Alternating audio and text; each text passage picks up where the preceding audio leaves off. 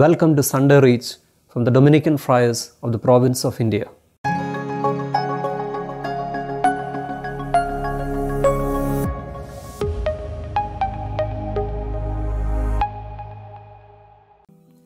The Lenten journey is a journey that we walk with Jesus with an earnest desire to enter into life.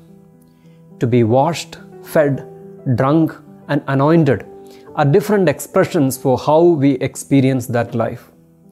The gospel narratives given to us do not remain as stories outside of us. Instead, they drove us also into those events, making the presence of Christ alive in our lives. These Sundays, we have the Samaritan woman, the man born blind, and Lazarus, all holding our longing for Christ.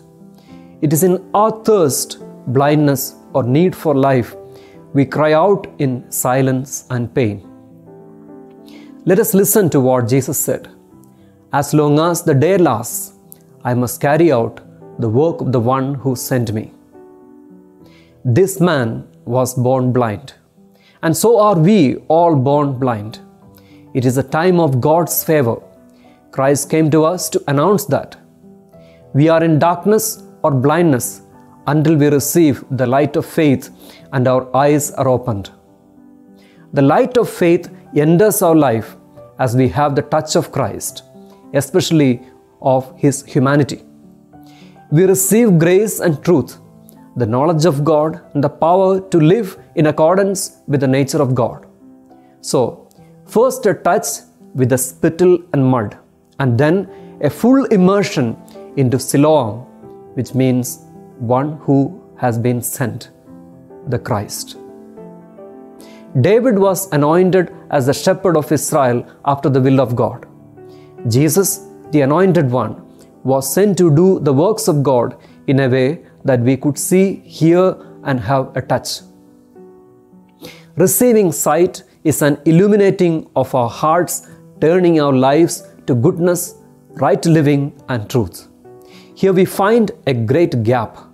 We know the mystical meaning of Christ being the source of living water, the living bread, and the light of the world. Is it only in some metaphysical sense these expressions are used?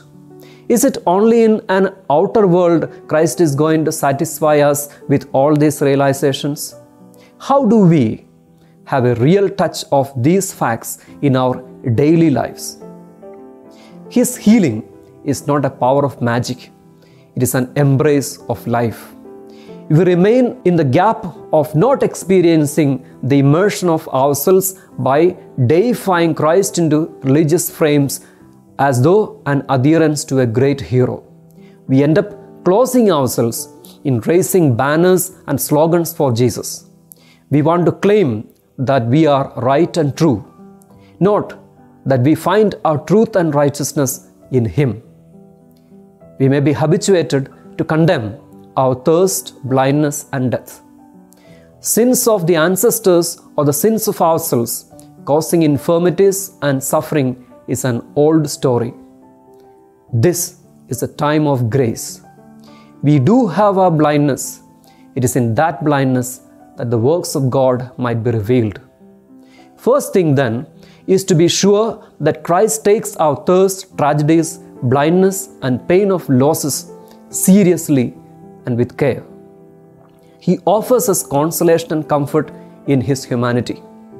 We often miss this because we rarely think of the aspect of forming Christ inside of us, in our lives. Instead, we are concerned about doing things for Christ so that we can receive blessings. Christ and His love extend to all humanity, to the whole universe. It is in that truth and light we are immersed.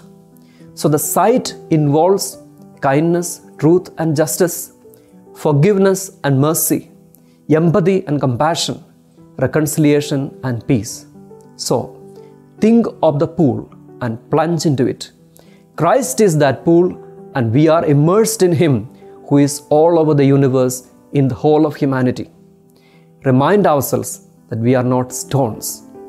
One who rises from that pool, being in Christ, is a new creation. This does fill the gap mentioned above. Then Christ is not simply a mystical excitement, but the source of living water, the living bread, and the light of the world. Siloa, the one who is sent, is a source of living waters. Our journey of faith, the thirst, the search for life is for finding our source, the Christ. Our vision of what to become also is Christ. Our life is a celebration of grace, life, and light.